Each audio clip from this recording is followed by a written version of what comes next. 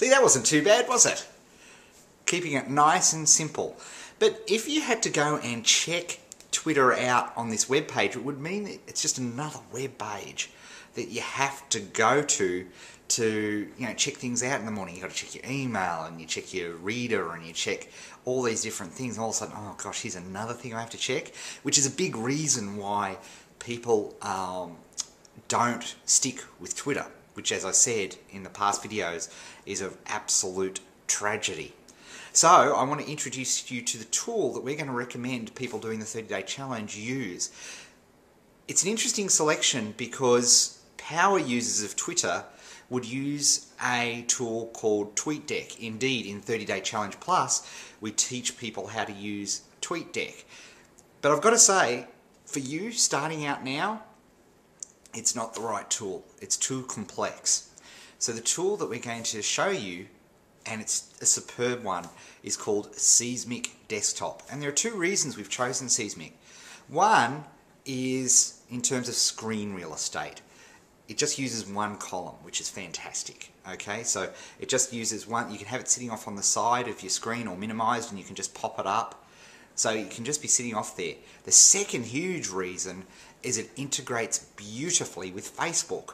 So it kills two birds, pardon the pun, with one stone. You're going to be able to get all your Twitter stuff, plus, and if you're not on Facebook yet, we're going to show you in pre-season all about that. You'll also be able to get your Facebook stuff, and you'll be able to comment and like on your Facebook stuff, which is so important as well. Now, the cool thing about that, of course, it's one tool, so you don't have to go to Facebook, you don't have to go to Twitter.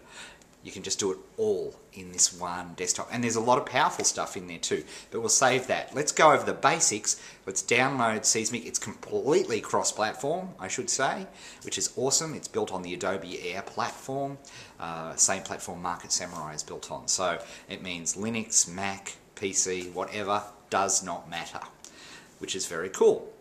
So go and check it out. And as always, remember, high definition down there. You can watch this video in high definition. And don't forget, all the support materials, training, transcripts, and everything else are available at www.30daychallenge.com. Let's go check out Seesmic Desktop. Hi everybody, and welcome back to this next video in the Twitter series. Now guys, I've been telling you that the most important part of making sure you're not one of the 50 to 60% of people who drop off Twitter inside a month is to show you the right tools to use during the 30-day challenge and of course beyond. Now, we have been doing an extraordinary amount of testing of all sorts of different tools, and for the 30-day challenge purposes, and particularly if you're new to Twitter, we feel that Seesmic Desktop here is the best option, and I'm going to show you why. But of course, before I can show you why, I have to show you how to install it. And the good news is it's super sweet to install because it's an Adobe Air app. So all we have to do, first of all, I should point out that the URL is desktop.seesmic.com. So there we are. That is the URL that you need to go to, desktop.seesmic.com. And once you're here, you'll see this page. You may want to enter in your name and email address to get any information I have, and they're very good about it, and it's nice to be kept in touch. And all you have to do, and you can see it's available for Mac and PC, all you have to do is click Install Now. Check this out. There we are. Now, would you like to open or save this file? I'll open it because we're going to go straight away. Okay, so you'll see an install box here, and what we want to do is click Install, which is great. I always put it in the default area, which happens to be Applications on this machine. Click Continue, and you'll get some sort of warning on the Macintosh. We get this one, very clever. So we click Open. All we have to do is add our Twitter account. And so all we need to do, so remember, if you remember, Ed Dales Strat, and click Add. Now I have to put in the password. want to save that password. Retweet RT is a good idea. Enable notifications, we definitely want to do. I would leave all of this. We can worry about all of this stuff later. Don't worry about it now. It's fine for you. It's only when you become a power user does that become an issue.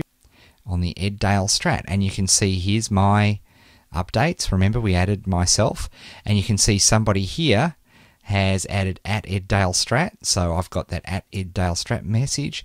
There's a message from Guru Bob, and there's a couple of tweets from people. So there you have it. We're set up and we're ready to go. So what I want to do is show you how to operate Seesmic in this basic window, so this small window, because the idea is to just keep it nice and out of the way. So we keep it, and let's set that up there. You can manage multiple accounts with Seesmic, which is great. I'm not going to show you how to do that now because, as I say, I want to keep this super simple. Twitter is absolutely vital to your marketing efforts, and if we don't keep it super simple for you, you're going to be one of the 50 to 60% who drop out, and that would be a crying shame. That will go a long way to ruining your chances of success in a marketplace. Yes, I think Twitter is that serious. So let's try keep it nice and simple to start off. Okay, so let's have a look at what we see when we come up with our desktop. First of all, you can see a whole bunch of tweets in here, and we'll go and explain those tweets.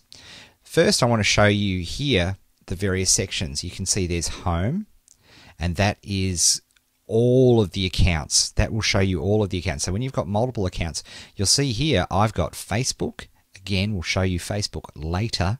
One of the key reasons that we choose Seesmic is because you integrate Twitter and Facebook into the one client, which I just love.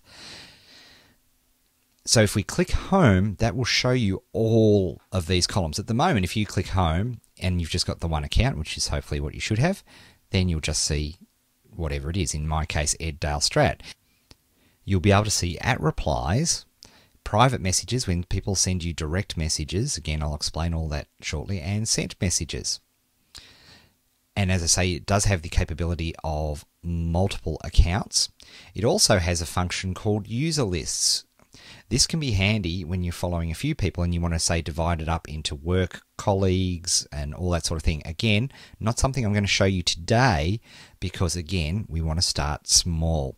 But for those of you who are following a lot of people and you want to create groups, that's how you'll do it. Now, when we're posting, it's literally as simple as just adding a text and pressing the send button. And that's all we have to do. And for example, if we go to wrong account, that's my account, Eddale Strat, there we are. You can see that we've just added the post, which is very cool. We can add a link by clicking an add URL. So if we wanted to attach, we can copy that in. You can also shorten that by using and you've got all these different shortening URL services. So rather than having a big, huge, long URL, you can have a nice short one. So use whatever you like there. You can also add an image to your post, which is really cool. You can drag and drop there. We could open up the webcam, for example.